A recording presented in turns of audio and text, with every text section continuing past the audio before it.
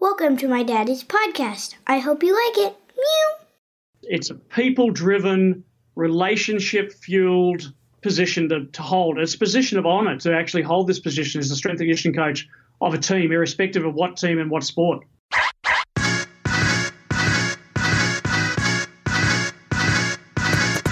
Hello and welcome to the Physical Preparation Podcast. I'm your host, Mike Robertson, and I'll be joined on the line later today by Coach Ashley Jones.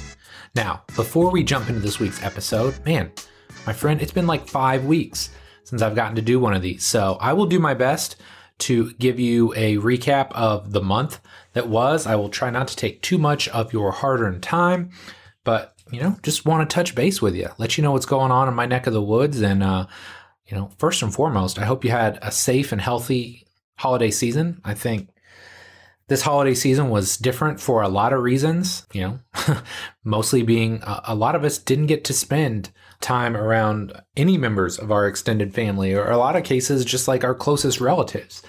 So, we did the best that we could here, did like a little drive around one day and drop gifts off at Jess's family's house. I got to see my parents. They came up from Florida for, a couple of days and were working on our family farm. So we got to see them a couple times. But yeah, just kind of strange in the sense that you don't have traditional Thanksgiving. You don't have traditional Christmas. Even New Year's was super low key. We normally go to our neighbor's house and there's about 40 people running around between kids and adults. And I think total there were about 9 or 10 of us this year at our gathering, and it was only people that we see on a very regular basis. So, it is what it is right now. Hopefully, we get through the winter here in the Northern Hemisphere, just kind of get through the next couple months, and hopefully come spring, things will start to settle down a little bit. But, all in all, Xmas was amazing. Kiddos had absolute blast, just a really good time those couple of days. And it was nice having it. I think it was on a Friday. It was just nice having kind of an extended weekend, 2 weekends in a row, because if you know anything about myself, I tend to take a lot of time off. So it was really nice to just kind of chill out, relax, spend some extra time with the family, and slow down a little bit. So Christmas was great. New Year's was good. As strange as it is not having school regularly, we're still in virtual learning. Hopefully that changes in the next couple weeks, but kiddos still have sports going on. So that's kind of fun.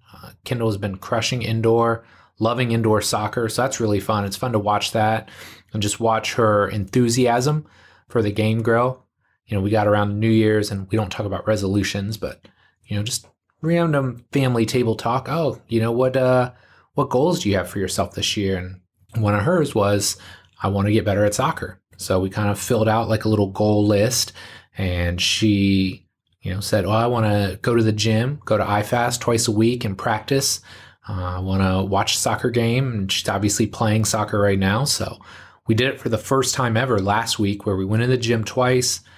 She played a game yesterday, and you could see a difference. And so I was really trying to praise her for that, praise her for her effort and her hard work, and hopefully that will transfer over going forward. And I think this is one of the things that all of us coaches realize, is that the things that we do in the gym can make obviously a massive impact on somebody's physique, how they feel about themselves. But so many of the life skills that we teach in the gym can be very easily transferred over to other areas of life. And that's why I think it's such a powerful tool that we have in our toolbox to teach people, look, if you can be successful losing weight or building muscle or getting stronger or improving your athletic performance, if you can do those things, what else can you accomplish with yourself? So that's the way I look at it. And that's the way I always try and flesh it out or kind of explain it to people. But it's cool, because she'll be 10 here in a couple weeks. So hopefully these are skills that we can develop, not only goal setting, but hard work ethic, that sort of thing. Hopefully these are things that she can transfer over to other areas of her life going forward. So she's crushing soccer.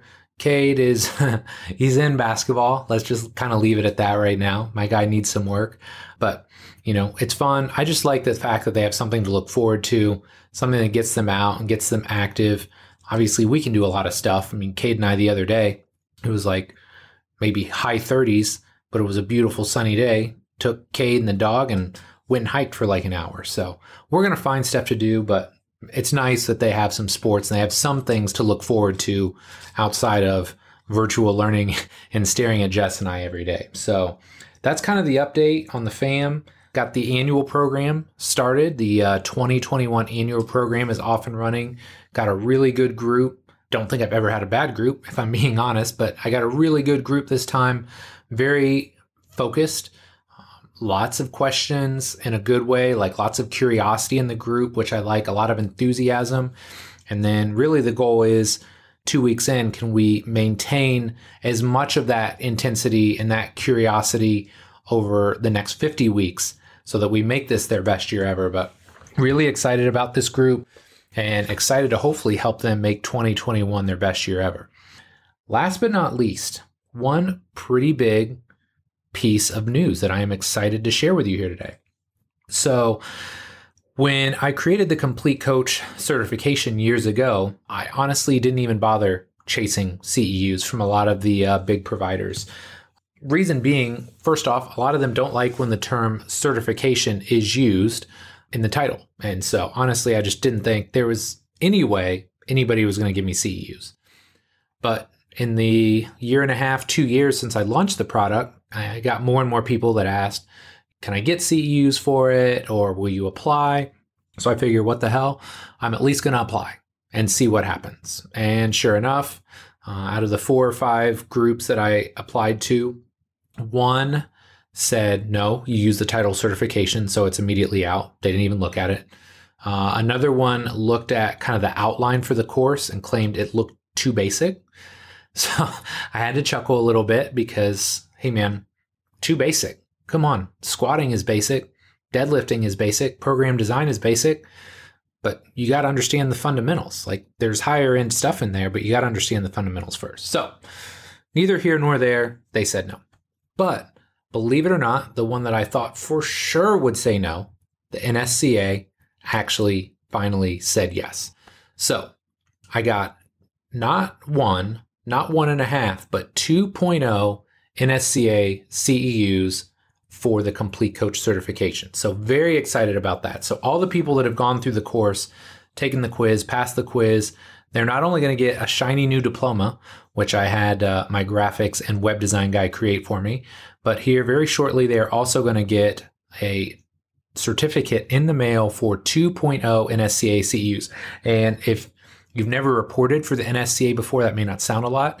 The NSCA actually does 0.1 CEUs per hour. So like 1 hour counts for 0.1. So that's like 20 continuing education hours. That is what you need for an entire year. So huge, huge win for Team Robertson over here. Very excited about that, and very excited that now, hopefully we're going to get the Complete Coach cert in front of that many more people, because we'll be on the NSCA website. And I know as well, a lot of times people don't want to invest in a course or spend money on Con Ed if they're not going to get CEUs for it. So very, very excited about that. If you have already passed the course, you probably already know this, but you're going to be getting some materials in the mail from me very, very shortly. And if it's something you've considered investing in before, you've considered taking the course in the past, but haven't maybe taken that leap because CEUs were an issue, now hopefully it's a non-issue. So very excited about that. As you can tell, a lot going on in my neck of the woods. It's been a long 5 weeks, but just very excited about kind of where we're at. Hopefully the kiddos get back to school. We can keep kind of pushing things forward, but just excited with where things are at, man. I think 2020 probably wasn't ideal for any of us, but 2021, baby, it's a shiny new year, and I'm excited to see what we can do. So let's take a quick break, and then we're going to jump into this awesome new episode with my guy, Ashley Jones. It seems like almost every day I talk to a young trainer or coach who is frustrated. Maybe they're frustrated with the results they're getting. Maybe they're frustrated because they don't have trusted resources to learn from. And maybe they're frustrated because they simply don't have enough clients and wonder how long they'll be able to stay in the industry. So if this sounds anything like you, I've got something that I know will help. My Complete Coach certification was created for trainers and coaches just like you, who are serious about the results they get and know that becoming a better coach can directly translate to a bigger bottom line. This certification is going to take the last 20 years of my life's work and put it all into one massive course. In it, you'll learn how to use the R7 system to create seamless, integrated, and efficient programs for clients and athletes of all shapes and sizes. How to create the culture, environment, and relationships with everyone you train so you can get the absolute best results. The exact progressions, regressions, and coaching cues I use in the gym, from squatting and deadlifting to pressing and pulling and everything in between. And last but not least, I've added an entire section on my assessment process and how to use that to write programs faster and more effectively than ever before. Of course, there's a ton more that I cover, but that should give you a pretty good idea of what the certification is all about. Now here's the thing. Spots for the certification will open twice per year for a limited time only. If you're interested in learning more, my next certification will launch in March 2021, and if you join my free insiders list, you'll be able to save $200 when it opens. To get on the insiders list, just head over to CompleteCoachCertification.com. Again, CompleteCoachCertification.com, and then stay tuned for our launch emails coming very soon. Thanks so much for your support, and I hope you'll pick up a copy of the Complete Coach Certification when it launches. Ashley Jones is a rugby strength and conditioning coach who is about to start his 30th preseason in professional sport. During this time, he has coached in 3 sports across 7 countries and spanning 4 continents. In this show, Ashley and I talk about a ton of different coaching-related topics. We start by breaking down how he got started in rugby and how that journey has continued through 30-plus years of coaching. From there, we talk about how his programs have evolved, both from a philosophical and practical viewpoint. And last but not least, we talk about player interactions and take a deep dive into his Quadrant system, which is a fantastic way to give your athletes more input into their program design. Even if you're not into rugby, there's a ton of great insights in this show, and I really think you're going to love it. But enough for me. Let's do this. Ashley, thanks so much for coming on the show here today. Really excited to chat with you. Could you start by just telling us a little bit about yourself? Thanks very much, Mike. It's been a great honour to be here, actually, because I've heard a lot about you and read a lot about you, and to get the invitation was a pretty good Christmas present, I must admit. I really love the way that Lynn Jones, one of my first mentors, actually introduced himself, and I'm going to steal a little bit of his thunder in that he introduced himself as Welsh by birth, Australian by choice, and American by accident. And those people who don't know, Lynn was a weightlifting coach in the United States and Australia for many, many years, and one of the nicest men in the industry, I believe.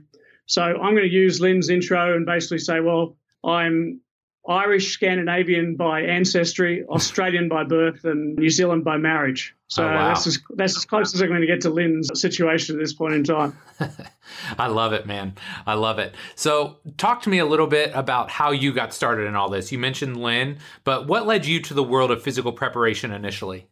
Well, I played rugby since I was 8 years old, and I remember a guy coming up to me when I was at the under-15 state championships in Sydney, and I just won forward of that competition, and I was a little bit bigger than the average at that age group, so I had a physical advantage to begin with. But he said, if you keep training and keep working hard, there's a fair chance you might be a part of the Australian national team next year in under-17s. So that's all I needed as a carrot, and I found a gym nearby, a place called American Health Spa in Brookvale in Sydney, Australia, where I was born and raised, run by former Mr. Canada, Vince Basile.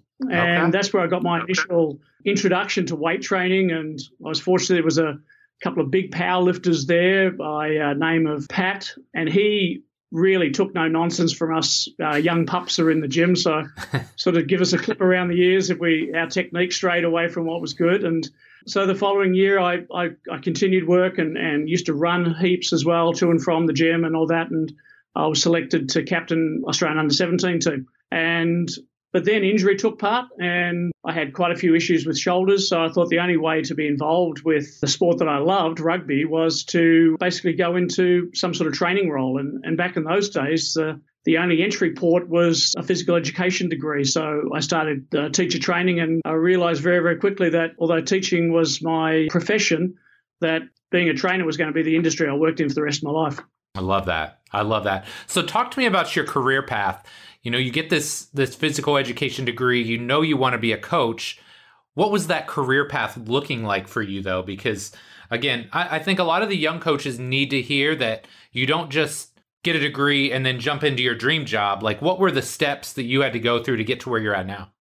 Well, I guess back in those days, it was quite murky, really, because there was no sort of clear pathway whatsoever. So you basically had to beat your own path, I think. And initially, I was working at a gym, which was close to the university where I was going to, as Nautilus Fitness and Leisure Centre. Nautilus was huge in Australia in the late 70s, early 80s. And I had a really good grounding in working with people, different people coming into the gym and things like that. And then when I went to uni, the first week at uni, I went to the library to do some work and found a copy of the NSCA journal and was read it cover to cover within about an hour. And that basically was the catalyst, I think, to switch my idea from being a teacher to being a coach. And it was all about writing as many letters back in those days as possible to get that first opportunity, I think. And I wrote copious letters to all the major rugby league clubs in Sydney initially, because that was the most professional of all sports in Australia at that time. And it came through that you really needed to be an ex-player or have some sort of identity to begin with to actually get a gig in that particular sport. So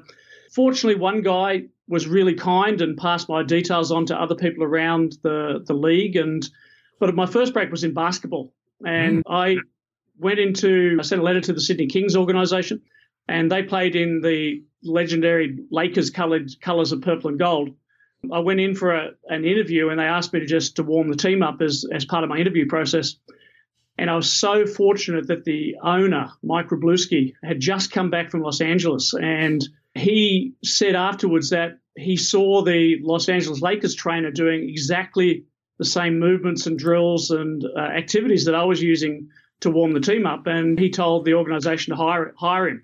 So that's how I got my break in the industry, and moved from there to rugby league and now into rugby union over the last 1992 was my break, so almost 30 years now. Wow. And for the uninitiated like myself, what's the difference between rugby league and rugby union? Well, it's just the number of people on the field, basically. Okay. Rugby is a 15-man game. Rugby league is the 13-man game. Okay. Rugby league was the professional sport for many, many years, and rugby finally became professional in the late 90s. And it's obviously there's a lot of intricate rule differences in rugby union. We have a line out where the ball's thrown into play when the ball goes out of touch. We have different scrummaging laws, things like that. But they both league came out of rugby, as rugby came out of soccer. So there's a fair lineage going back to the game of soccer originally, and obviously American football came out of rugby. Yeah. So they're all intrinsically linked, but they all have their subtle and often not so subtle differences. Absolutely. Okay, so let's start with a really basic question here. And I like to ask this of basically every coach that comes on here. How would you describe your overarching philosophy as a coach? Well, I've always been about simplicity, so I'll keep this really straightforward and very simple. But I think would be every day better would be my mantra as far as a coaching philosophy. It's my why, if you like to use a Simon Sinek approach to it, and it's the basic reason I get out of bed every single morning is to make myself and other coaches be the best they can be, and also the players that I'm fortunate enough to still be coaching after all these years, to assist them in one way, shape or form to achieve the goals and dreams that they've had that I probably never got to achieve because of injuries and, well, let's be frank, lack of skill. Yeah, I like that. And how do you gauge that? How do you go about gauging that? It's a difficult one. I mean, I think you see players develop, and it's not like friends of mine who are builders or carpenters. They've got something constructed at the end of a day, yes, and they can see results. So it's often not a consequence of a day's work or a week's work. It's months into years. And if you're fortunate enough to spend time in one organisation to develop those relationships and to see players move from entry level into professional and then becoming an international player, for example. I mean, I had one player who was 19 years old at the time when I first moved to Christchurch, and I had was given a house across the road from the training facility to live in, and it had 3 bedrooms. And they asked if one of the young players could come in and I could act as a bit of a father figure for him. And he was young, inexperienced, and didn't know how to train properly, had an unbelievable natural talent. But we used to train fairly diligently together and chat every day at home and all that. And he eventually became an All Black. So aspects such as that. We used to say when I was with the All Blacks that better people make better All Blacks. So I think it's not just on the field, it's off the field as well, and how coaches can influence behaviours across the spectrum of activities in society, I think. Yeah, I love it, man. I love it. So one thing that I really liked after reviewing your work is what you call your Quadrant system. So could you maybe break that down a little bit for us? Sure. I mean, it's interesting, isn't it? Because I think when we all start in strength and conditioning, we basically spend probably 95% of our reading time in strength and conditioning, programming, all the little nuts and bolts. And as you go further and further into your career, you probably spend less and less time reading all those programming nuts and bolts ideas, and you spend more time looking at leadership. And I spent a lot of time reading business journals and things like that. And the Quadrant management system came out of an article that was published in the Harvard Business Review probably about 10 years ago, I think. And it was looking at a quadrant system that they looked at and said, in Quadrant 1, there's basically no discussion. It's basically a dictatorship. I decide everything as the coach. Quadrant 2, there's discussion, but I still decide. So I get your input, your ideas, but I'm still the decision maker in that particular scenario. In Quadrant 3, there's further discussion, and then basically we decide together. We come to an arrangement saying, well, what works best for you?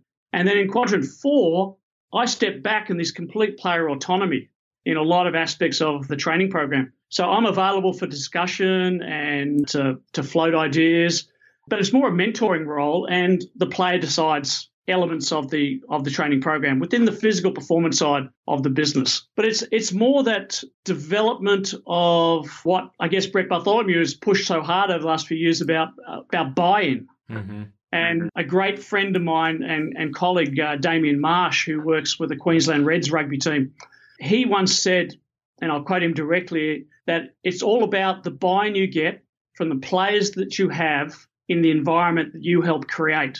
I like that. And I think, and that really, for me, epitomizes the role of performance staff, strength and conditioning coaches, call them what you want. But it's all about getting that buy-in, and that comes from trust. And it's all about that development of trust and you being human and being able to put yourself out there, being vulnerable, which I think is an area that probably strength and conditioning coaches haven't done very well. We tend to want to push that big macho image of probably the last generations. But it's all about showing that you have a degree of vulnerability and having that trust relationship with the playing group. And it works both ways. Obviously, you have to trust them to make good decisions within the quadrant management system, but you have to also show them the trust to actually say, right, it's up to you now. Where do you want to take this? Where do you need to be? And I think the whole quadrant system is based around conversations that I have, and this is more an in-season than an off-season or pre-season aspect, and saying, well, who is the best player in your position in World Rugby? And to this day, I've never had any player I've used this with say, oh, yeah, that's me, coach. They've all had that humility to say, well, it's someone else. So that's what I love about rugby as well. So then my next question is, well, why is that person the best? And then they'll talk about possibly skills and maybe it's got a really great aerobic system, blah, blah, blah, all those elements of biomatter qualities that you can talk about. Saying, well, what do you need to do? What are your work-ons to move towards that player, to approach that level that you say is the best in world rugby? And then finally, how do we schedule your training week to be more specific to your needs to achieve that goal? In effect, we're trying to prioritize the list of training variables that we can work with so that we can individualize the training process. Then we can actually optimize the performance come game day. And they're all fairly well intrinsically linked. That's very cool. Okay, so Now maybe I'm confused, but I want to make sure I'm clear on this. So when Alex Calder came on the show, he talked about this idea of degrees of freedom, right? So is that different? And again, most people think degrees of freedom, they think joint, degrees of freedom, but I know you have a different kind of connotation to that. So is that tied into this quadrant system, or are they two different things? Fairly heavily tied in together. Okay. The degrees of freedom more or less refers more to the weight room program. Okay. So still with a quadrant management system, but specific to the weight room. Okay. And the degrees of freedom I stole from statistics. So I looked at, and I did maths as one of my teaching subjects when I was being a teacher. So I've always had a love of mathematics and physics. So anything I can utilize that within those areas into the performance area is a bit geeky, I know, but I enjoy it. And I'm going to quote directly here because I'll get lost, and the statisticians, mathematicians in the world will hang me out to dry on this. But degrees of freedom refer to the number of independent ways in which a dynamic system can move. Okay. And after I read that, I thought, well, isn't that what we do as trainers? We basically are working within a dynamic system, and we have various constraints that we can move around and alter, which become degrees of freedom. So as far as the weight room is concerned, those degrees of freedom is in quadrant 1, you have no degrees of freedom. And it's basically the training age and experience dictates the number of degrees of freedom that you're allowed in the weight room program. So if you come in from an academy program or you're a young rugby player, I do all the programming. Short period of time, you may have shown, again, this trust thing coming through, and it's all about the education with massive education focus in all of my training programs, teaching the players various exercises, various sets and rep protocols, various days of the week and all that sort of thing. So the next quadrant would be quadrant 2, you're allowed 1 degree of freedom, which is exercise selection. So we have your exercise selection chart. And again, it's up to the individual coach to develop this the way they have developed over time. So it could be a hinge category, a squat category, an up body push category, up body pull category, basic sort of categories across the board. And then the third quadrant, you actually get 2 degrees of freedom, which is exercise selection still, and also the training days that you need to do to develop aspects of strength, speed, power, and elements such as that. So it could be we start off with a traditional 3-day-a-week full-body program. Some people might think that they prefer a 4-day upper body, lower body split or some form of split programming. Some might like to try a 5-day-a-week program. We have different programs available. And again, we're continually teaching those elements to the players. And the final degree of freedom, so 3 degrees of freedom in quadrant 4, is you get to pick the sets and reps. Wow. But you've been exposed to a lot of these things over the time you're with me. So we might do clusters one block, we might do wave loading one block, we might do straight sets, we might do an undulating periodization program. And the players are all exposed to these elements. So again, we're asking a lot of the playing group as well, because we're trying to get them to say, well, what gave you the best gains? Right. What did you like to do? And again, it's all about the fun of training, the enjoyment of training. Is if you like something, you're going to do it harder and longer, aren't you? Right. So it's like going to a golf driving range and seeing some guy get up with the driver and every single drive is 300 yards straight down the middle. Then he goes out and he 3-putts 4 greens out of 5 and he can't pitch inside 50 yards because he just doesn't like practicing that. Right. So, and as Gary Player said, using the golf analogy one step further, the harder I practice, the luckier I get. Yep. So by learning all these different programs, things like this, then we're asking the players to make some decisions. But it's interesting. Over the years, I've been using this, and I've been using it probably in one way, shape, or form over the last probably 10 years. When a player gets to where I consider them to be a quadrant 4, so they're fully engaged in the full decision-making process, they often come back to me and say, I trust you. What do you need me to do? So they come full circle and come back to quadrant 1, where they want me to be the decision maker, the driver, the program designer, everything, and they just go out and do it. Right. So it's a nice circuitous situation to be in. I love that. And how long do you think, just on average, how long do you think it generally takes for somebody to get to that quadrant 4, that 3 degrees of freedom? I think probably if they've got a good academy background, so they know their exercise selection, they know what works, I would say probably 2 to 3 years. Okay. And unfortunately, in the world of professional sport, as much as we are process driven, we're outcome judged. Yeah. So, and hopefully you're there after 3 years in the environment to see it come to fruition. Yep. And there's only been basically one program I've been involved that I've been around long enough to see this develop over time. So it works with the programs I've been putting together. But again, I'm not going to hold it up there as something that's going to work in other sports and other programs as well. For sure. Okay, so one thing I did want to dive in on too, because I like to learn how other people think. So one thing that I found really interesting is how you break exercises down into different categories like neural, mechanical, metabolic. Could you describe how you kind of delineate or differentiate between those three? Sure thing. I think, again, this is just my take on the situation. For me, neural is all about speed, power. So any exercise that is more towards the velocity end of the force velocity curve is where I'll group those as neural movements, whether they be bilateral or unilateral. That's another twink in the system to actually work through. Sure.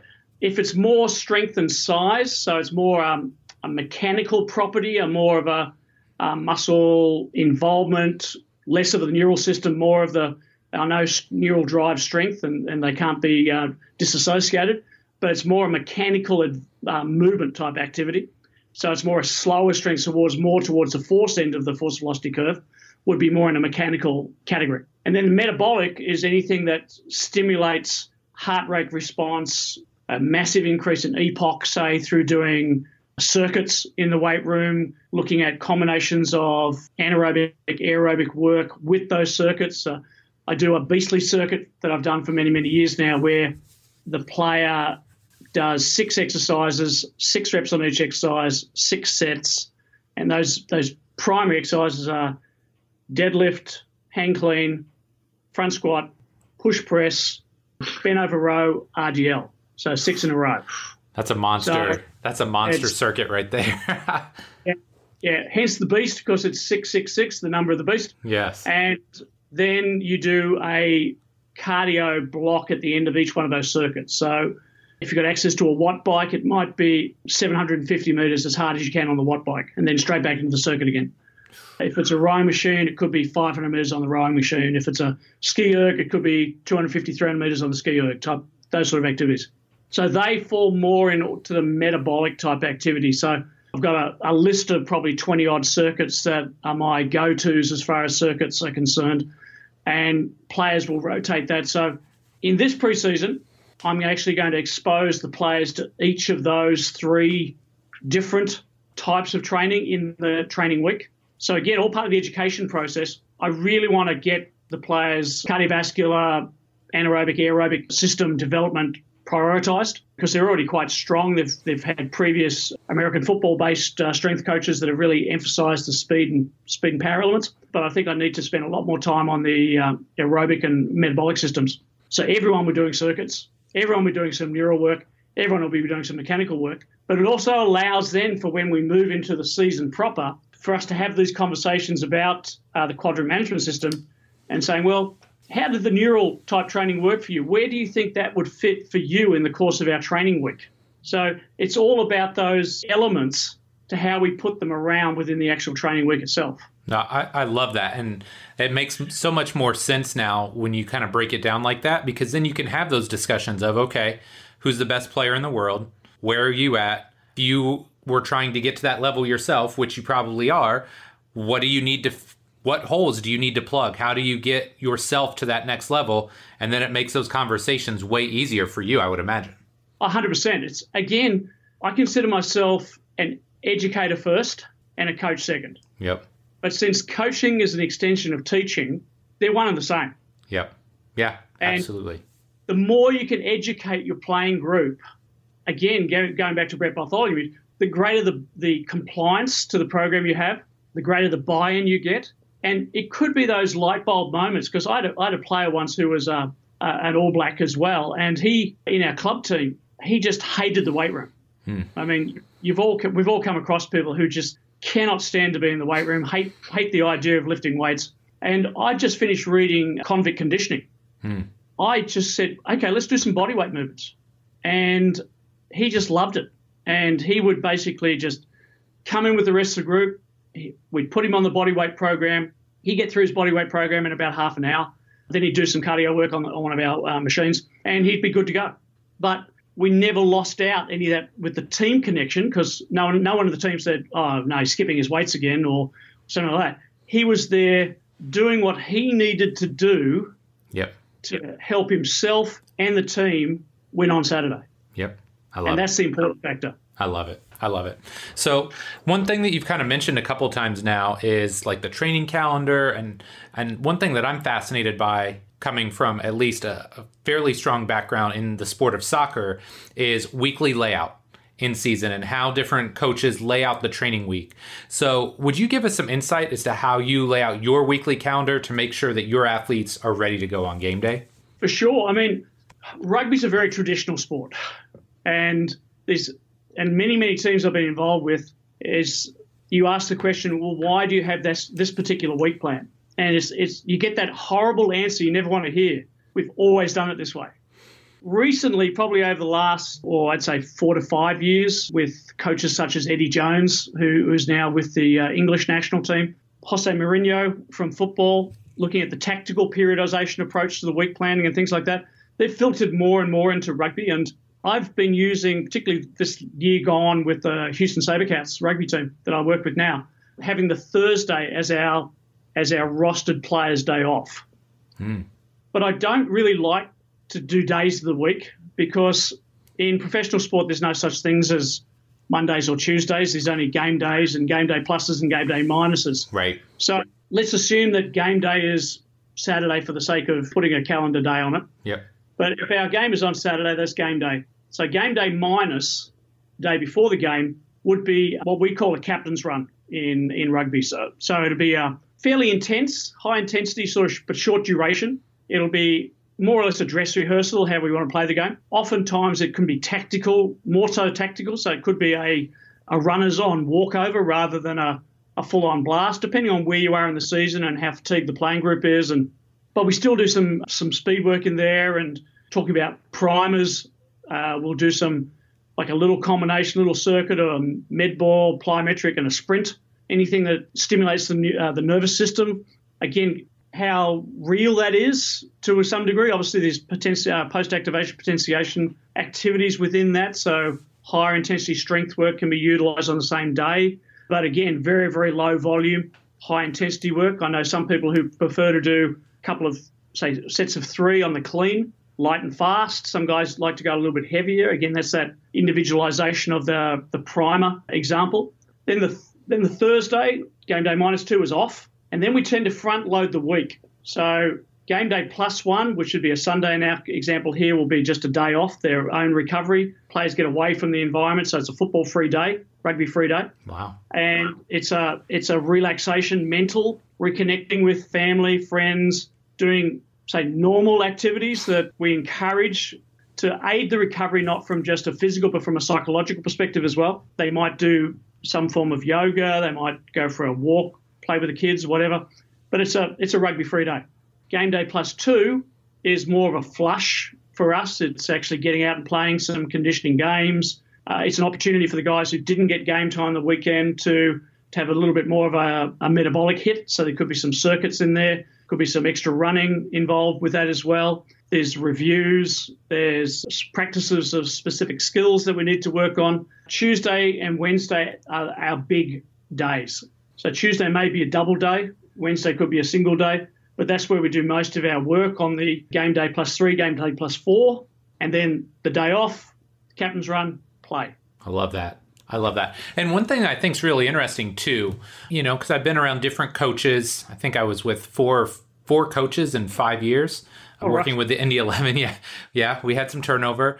But it's really interesting just philosophically because, we had certain coaches where the recovery day was always the day immediately after a game. We had some that wanted the recovery day 2 days after. But one thing I think is really interesting in your setup was the Thursday being an off day. I've seen that where Wednesday is an off day, but I haven't seen it a lot, at least in soccer, where Thursday is an off day. But I kind of like that, kind of getting those 2 high intensity days before, and then again, kind of giving them a little bit of a day off and then ramping back up going into the match. I really like that idea. We tend to have more of a volume focus in the front end of the week, so that Tuesday, Wednesday. Yep. And then the day off as a recovery day. And then we have the intensity day, which is the day before the game, and then we play. Yep. So I've done the Wednesday off. Most of the teams I've been involved with in the past have been on Wednesday off. Yep. And then it gives you the Thursday, which it tends to be quite a heavy day in some places. Yep. So to me, I think there's some residual fatigue going into the game. Yes. How you manage that Thursday if you have Wednesday off is really, really important as far as the performance on Saturday is concerned. And I've seen and I've been involved with teams myself that we've probably overcooked them on the Thursday and they're still recovering on the Saturday, and we end up with a poor performance. So the Monday also, and that is also a more recovery focused, because in rugby, because of the degree of contact, and obviously you could probably apply this to American football as well, that some positional players are also very, very sore on that Monday. Yes. So getting players moving again, it could be, and I'll grade looking at some GPS metrics, looking at number of contacts in a game, tackles, game-related activities, number of scrum engagements where the front row is the highest stress level when they collide into the scrum, jumping, all those sort of elements. And we'll give a band of different recovery activities on that Monday. Yep. It could be massage, it could be contrast therapy, it could be cold water immersion, it could be infrared sauna, it could be cryotherapy if you had the luxury of those elements involved as well. It could be some conditioning games where you get to move. We'll often play Gaelic football or soccer or Australian rules football as a recovery game, because it's a bit of a kick and giggle type situation. Yeah. Nothing's as funny as watching rugby players trying to kick a round ball rather than an oval ball. And everyone has a bit of a laugh and takes the steam out of the actual session, and it's self-paced. Yes. So they're the guys who play. The guys who didn't play might have a play more an up-tempo conditioning game, such as what we'd call an offside touch or something like that. Yeah. And I think that's one of the more difficult parts of managing a team as well is, like you said, you've got your guys, you got to manage your guys that played a lot of minutes and maybe took a lot of hits. And then your guys that aren't getting minutes, you got to keep them fit. You got to keep them fresh and engaged, because you never know when you're going to need them, right? So trying to keep them in this, I used to describe it as like a band of fitness, and they've got to be in that certain band, because if they drop too far below, that's when they can start picking up injuries and that sort of thing. Oh, exactly, because obviously players who are spending decreased amount of time as far as intensity activity is concerned, and then you ask them to step up and you don't have that gradual progression, they're going to blow. I think we saw quite a bit of that coming out of COVID-19 lockdown situations, and I'd be interested to look at the sports medical reports of the increased incidence of potential like hamstring injuries and other soft tissue injuries, how different that has been post-lockdown periods around the world versus a normal preparation, and how we're going to deal with that moving forward into the brave new world that we find ourselves in 2021. Absolutely. Absolutely. So one last thing that I wanted to dive in on, and you kind of touched on it briefly, but I love this idea of primer sessions, whether it's on the pitch or in the weight room. So could you give us just a little bit more insight on how you use primer sessions and kind of let's do 2 parts here. What's the purpose of a primer session? And then kind of how do you lay it out to maximize, again, your team's performance the following day on game day? I think the whole concept of that primer session basically goes back to Ben Johnson's days in track and I'm not sure if it's an apocryphal story. I'm not sure if it was really happened. I mean, Charlie Francis, I think, has put a bit of doubt on the reality of that, where Ben would squat 500 pounds somewhere between 3 and 10 minutes before going out to the track, and then would blast people off the track with a start. And I think that's where a lot of the primer mentality came from. But obviously, there's been some more research since then and to do with increased activation of the nervous system and how long that actually lasts for. I've read everything from some 12 to 72 hours from various research studies over the years. And so, again, I have different opportunities within the training week. And again, whether you're home or away will influence that as well. So in one team I worked with on away trips, we would do a body weight primer session about 5 hours before game time. Okay. So we would do some hops, some skips, some fast calf raises, some depth jumps and activities like that. But the whole session would take no more than 15 minutes. Some programs I've used, I had one player in particular who liked to get into the weight room and do 3 sets of 3 at 70 to 80% of max on a power clean, and then he was good to go. Game day -1, I tend to use more of the weight room activities, but they tend to be more concentric in focus, so there's no eccentric elements associated with it. Yep. So it's more on the speed, strength, ballistic end of the force velocity curve, nothing towards the strength, speed into force elements of the curve, so it doesn't leave any fatigue. And players have often said that they feel, again, this is more subjective than objective, that they feel an enhancement in their well-being. And I mean, if that's what they get out of it, that's the only thing you get out of it, and they're going into the game thinking, yeah, I'm pretty good, I'm feeling great. It's been a winner. Yep. So some of the more sort of studied players were saying, well, I actually feel like I can lift more, I can hit harder. Again, well, that's nervous activity, that's nervous neural recruitment. Great thing. But if you just feel good, that's great. I'll just tell you one story which happened completely by accident. Love it. And I was with the All Blacks back in 2005 through 2007, and we had one player. Back in those days, you suited up 22 players. So the remainder of the squad, the 8 players that took it out to 30, they worked with me on game day morning. So we were at one gym, and I did a circuit with one player. And since he hadn't had a lot of game time, we did a full-on circuit for about 30 minutes, and it was what I call a power circuit. It was a hang clean, a block clean, push press, one of those Dominator rotational, like power kinetics machines, a jammer, and a box jump. And he did 5 reps of each, and then a 100-meter row as fast as he could 5 times. So it was a pretty demanding circuit.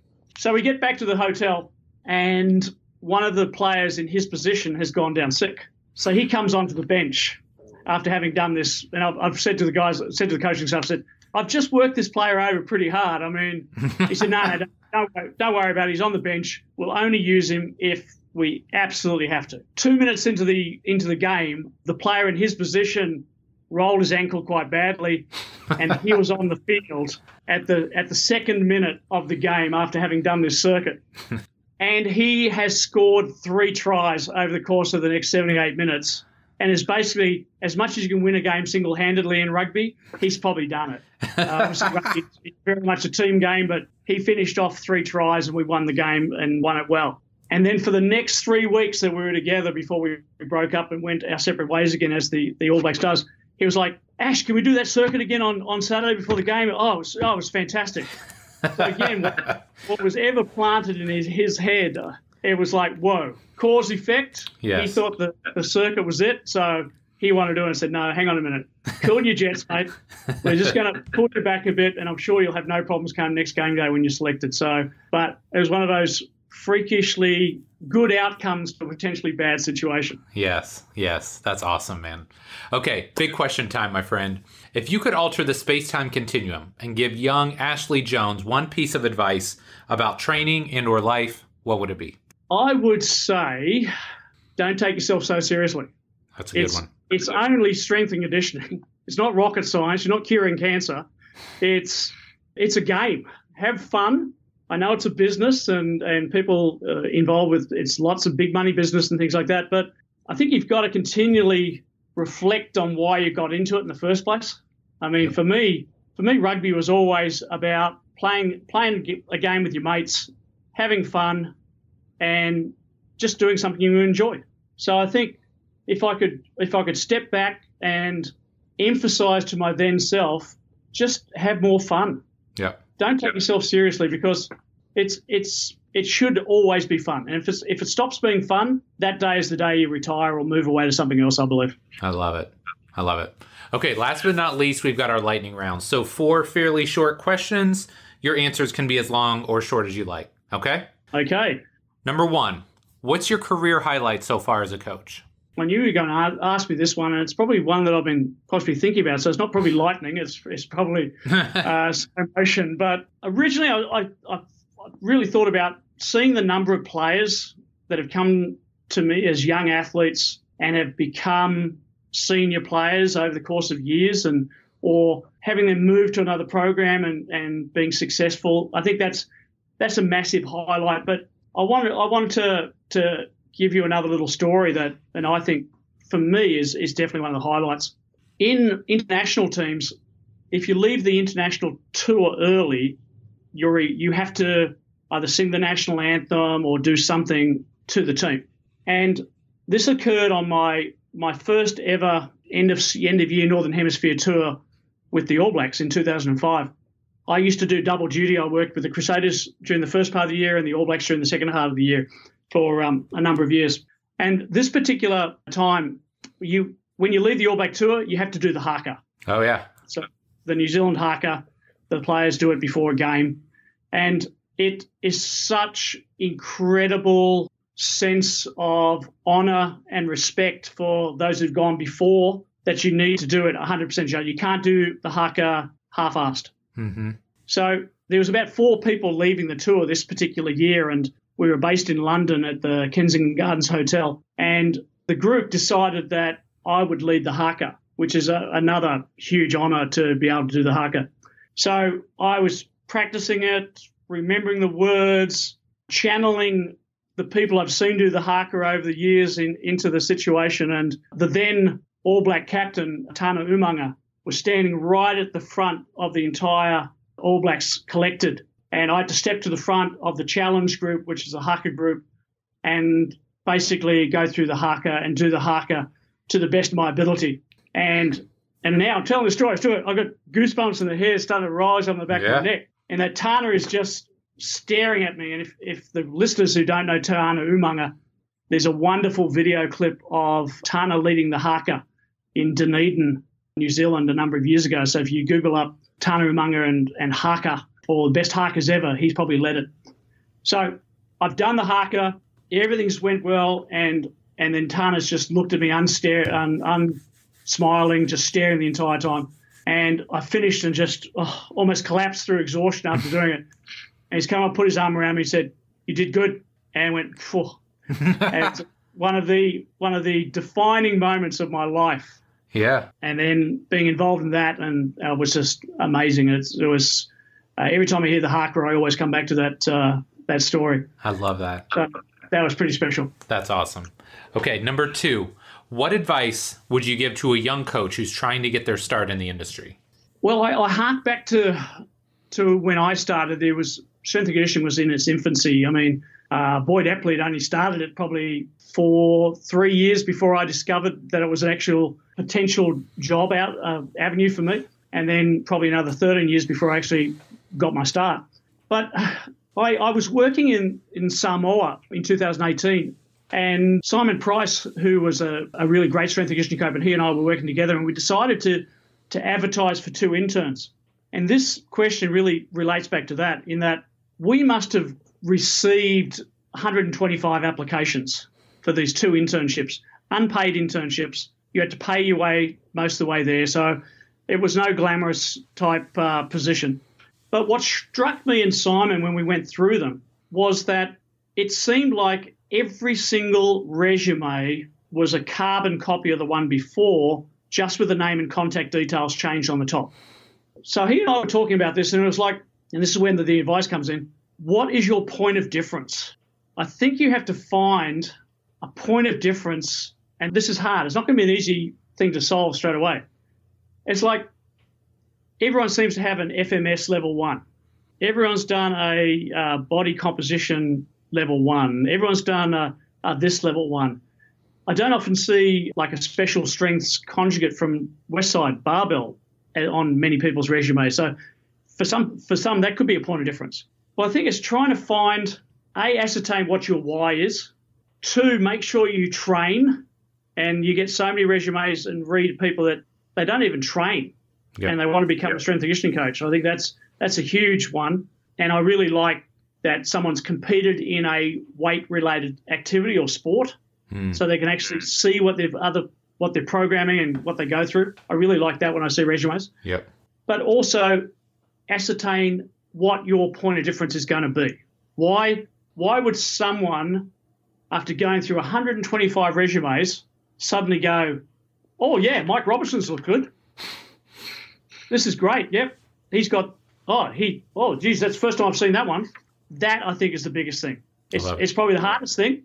Yes. But I think it's a necessity if you're going to get noticed. Otherwise, it's like everyone's the same. Yep. Okay. Number 3, and I'm going to go off script here a little bit. So one of my current clients is a former, well, I don't want to say former because he's not done yet, but he's an American football player and he's converting to rugby. He's actually going to play in Denver. Pretty big guy too. He was like 305 before. Now he's down to like 271. So for somebody that plays American football that wants to convert to rugby, what advice would you give them? Get aerobically fit. Yeah. Yes. Depending on the position you played, obviously is going to be a biggie. I think running backs, receivers, linebackers, safeties are in great positions to transition across. Linemen, lesser positions because obviously they live in a 3-metre square box most of the time and aerobically would find it difficult. Although when I worked for the Parramatta Rugby League Club back in Sydney, back in the mid-90s, we recruited a guy called, who you may remember, Nate Turner, who played for Buffalo Bills. Mm-hmm. Yeah. And he was one of the first American football players to actually come to the rugby league environment. Probably easier a transition because rugby league is, back in those days, was more speed and power similar to American football. And he worked really diligently and got himself aerobically fit. And he would have made our roster if he had not been called back by his agent to go back to a team in the NFL. And he ended up winning a Super Bowl ring as well. So he had a great success in that. But I think is watch as many games of rugby as you possibly can. And if you can, watch them from end on. Okay. Actually see the movement. I mean, it really amazes me when people say, oh, I've got fantastic tickets. They're on the 50-yard line on the side.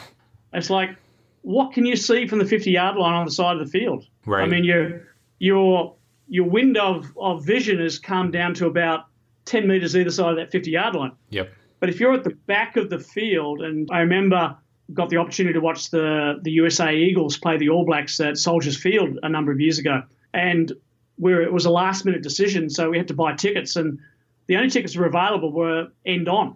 And it was great. We sat up there, my wife and I sat up there watching the game and surrounded by Americans that hadn't had much of an idea about the game, and we ended up sort of commentating and saying, right, okay, look at this, look at the drift of this person here, and look at the hole that's opened up in the middle there. So I would say as much as possible, but you really have to play it.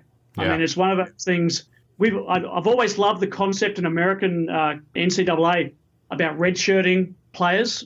Yep. And obviously redshirting and spending a period of time with the strength and conditioning coach to allow them to get to bigger, stronger, faster type deal. But it's one of those games that rugby's one of those games that you basically learn by doing. Okay. Making mistakes, getting in, and learning the skills. The skills of the game are the essential elements of obviously most games. But as watching as many games as possible to actually, particularly with your position, and if you can, watch your isolated position. Yes. What does he or she do on the field? What are your movement patterns? And then again, okay, you're an American football player. Your movement patterns are going to be one thing. They're probably going to be fantastic to begin with. So we're not going to do a hell of a lot of work with that, but we are going to have to increase your metabolic fitness. So if he joined my team, he'd be living in the metabolic group for a significant period of time. Yes. Okay, great. Last but not least, number 4. What's next for Ashley Jones? Well, I'm on my last year at Houston Sabercats coming in. I'm heading back to the United States on January 17th from Christchurch, where I currently live, to take the reins up of pre-season again.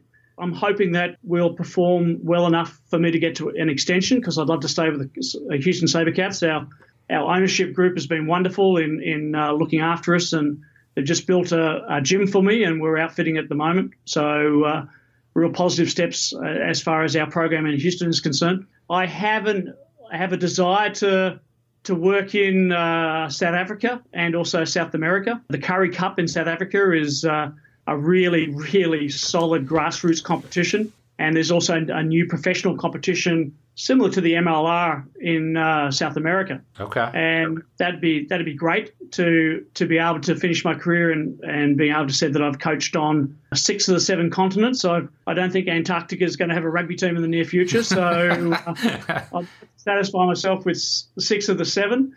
I think just trying to help people understand more so that we are in a humanistic profession. It's a people-driven, relationship-fueled position to hold. It's a position of honour to actually hold this position as the strength and conditioning coach of a team, irrespective of what team and what sport. But I think over the last few years, the influence of sports science and the reliance on metrics has taken people away from the humanistic and pushed them more towards a mechanistic approach.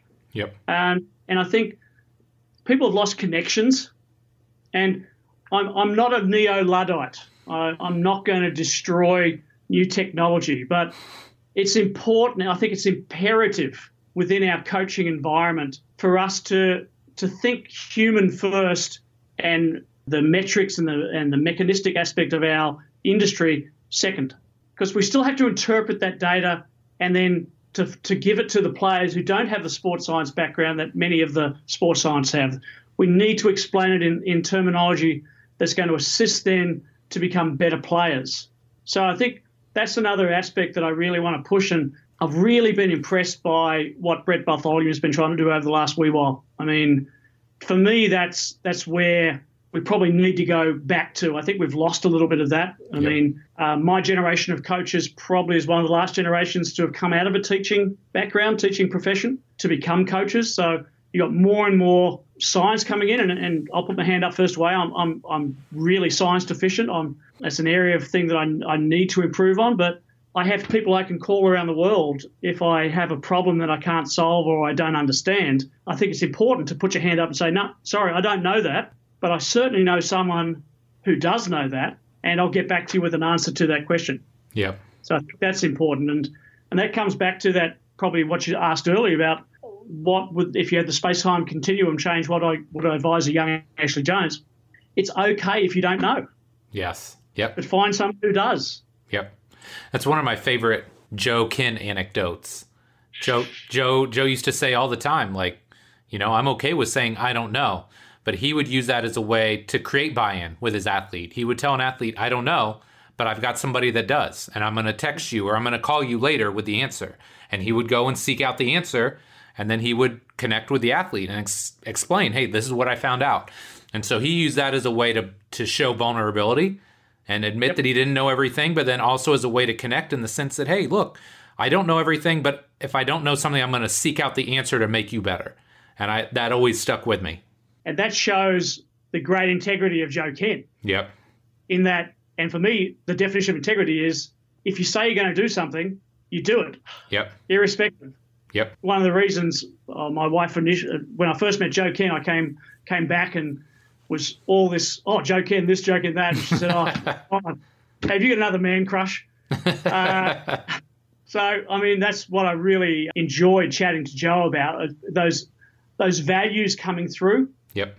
And I think we push, or we don't push, I mean, rugby's part of the culture of values is extremely important in rugby.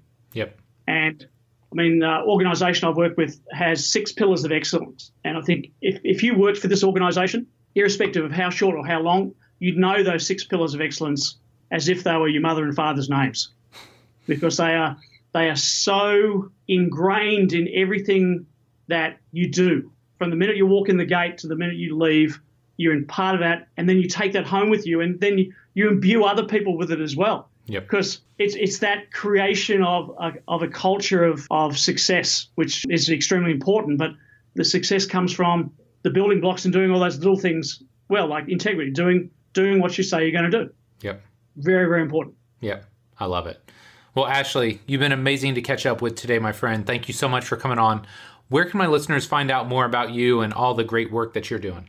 Well, my profile's pretty low as far as social media is concerned, but for those who are interested in rugby in general, the National Strength and Conditioning Association has a Facebook special interest group that you can go to have a look, and at present there's 430 odd members that share ideas and look at programs and all that sort of things, which would be a good start for you, and I contribute to that particular website.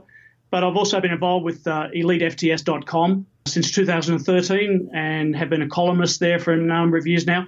So I publish a regular column that Sheena Leadham, the editor there at EliteFTS, works her magic every month to transform my scratchings into something that's readable. So she does a fantastic job there. But I think they're probably the two best places. I mean, there's comment sessions on the end of every article, and I can access people's emails. If people want to get more information, I'm happy to share anything that I've done over the years as well. I mean, it's important to ask, but it's also important to give. I think it's extremely important that I'll give you anything you ask, because that encourages me to think, right, okay, how can I be better?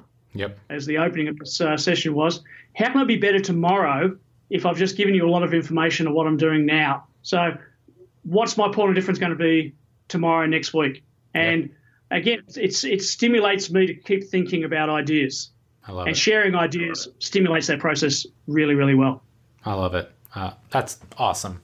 Well, Ashley, again, thank you so much for coming on. I really appreciate your time. Thanks very much, Mike. It's been great chatting to you, and hopefully I get to meet you in person when I head back to the United States at some stage.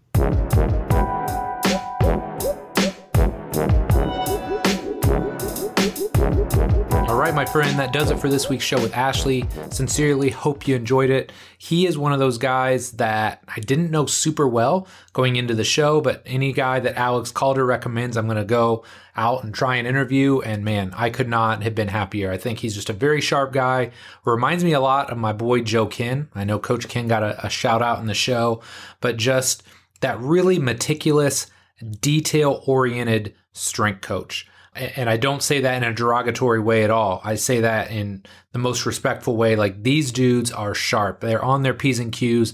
The amount of detail and organization in their programs, if you ever looked at Coach Ken's work or Coach Ashley's work, man, there's just such great information there. And I love just kind of how they have everything planned out, very organized, very meticulous. So hope you enjoyed the show. Even if you're not a rugby person, I'm not a rugby person per se, but I feel like episodes like this can absolutely help make you a better coach. So if you enjoyed the episode, got one or two things to ask. Number one, if you're not already a subscriber, please take 2 seconds out of your day. Do that right now. iTunes, Stitcher, SoundCloud, Spotify, Google Play, Amazon, wherever you consume podcasts, subscribe to the show there so you will know each and every week when I drop a new episode. If you're already a subscriber, thank you. Go one step further. Go on iTunes, give me a rating and a review so we can get the show in front of as many trainers, coaches, and rehab professionals as possible. It's my goal to try and make the biggest impact possible in our industry to try and help more trainers and coaches and rehab professionals get their game to the highest level possible. And when you're surrounded by great people like luckily I've had on this show basically since day one, man, I feel like you can get better each and every week for free just by listening to the show. So, my friend, as always, thank you so much for your support. Love and appreciate you. And we'll be back soon with our next episode. Take care.